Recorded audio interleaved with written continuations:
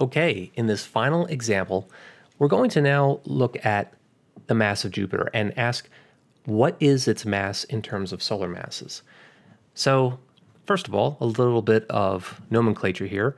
This capital M with a circle dot subscript, at least that's what I'm trying to write out here on my tablet, is the indicator that we're talking about the mass of the sun. So circle dot means sun in astronomy.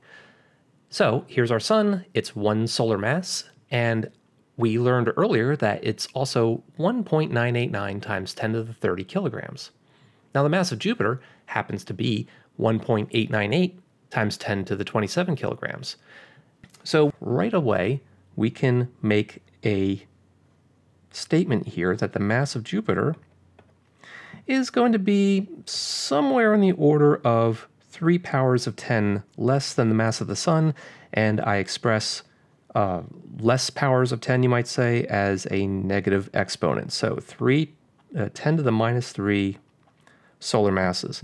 So to make sense of this negative 3 exponent, the way you want to do that is, if you wanted to write that out longhand, you would just write that out as a single 0 followed by a decimal point. So this first 0 is the first of our 3 zeros. So that's 0, decimal point, second 0, third 0, 1. So that's what it's like to use negative powers of 10. It's just a way of expressing a fractional amount. Again, my apologies for my handwriting, but there it is. Okay, so we know that our answer is going to be somewhere in this general ballpark. Exactly where it falls in this general ballpark, we're about to find out.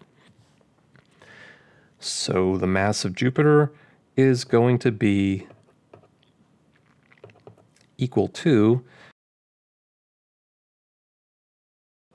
and we want our answer in solar masses. So to do that, we're going to say 1 solar mass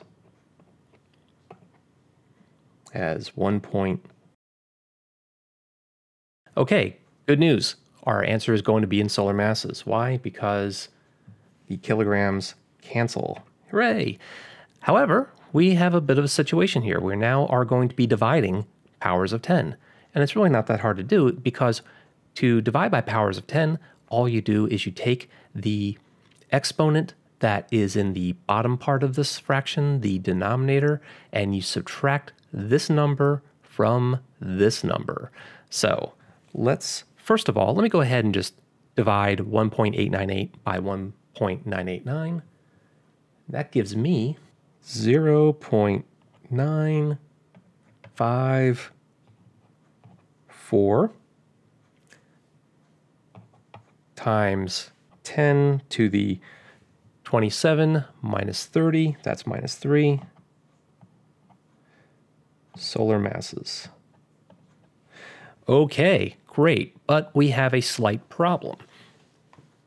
Remember our little rule of thumb. We want to keep these multipliers somewhere between greater than or equal to 1, but always less than 10. So we're violating this standard, right? So we need to convert this into 9.54. The only problem is if we multiply this whole value by 10, well, that will give us a 9.54, but it will also increase our final answer and we'll be wrong. But you know how you can multiply any number by 1 and it's perfectly fine? Let's go ahead and do that. Let me show you this little trick. I'm just going to multiply by 1, but the 1 is going to be a number divided by itself. In other words, I'm going to multiply it by 10 divided by 10. Why do I do that? Because 10 by itself is the same thing as saying 10 to the first power divided by 10 to the first power. So you see what it can do here.